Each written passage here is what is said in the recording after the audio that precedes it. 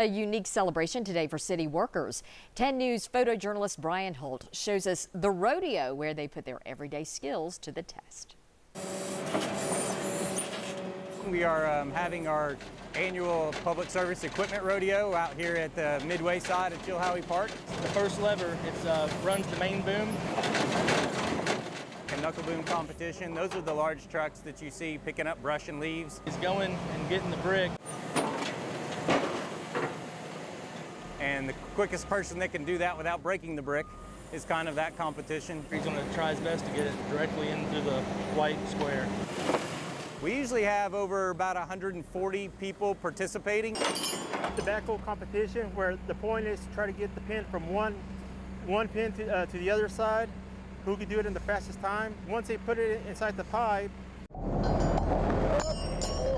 they got to put the bucket down, and that's when their time stops. They basically have to operate a big front end loader. They drive through cones and they pick up mulch, and then they have to drive back with it.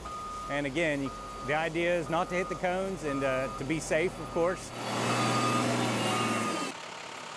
There you go. There you go. It's called throw line and a throw ball. The ball is about 12 ounces and it's about 200 feet of line. It really gives them a chance to show off their skills.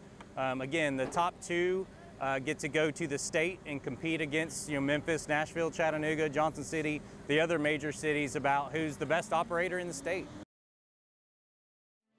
They have some mad skills right there.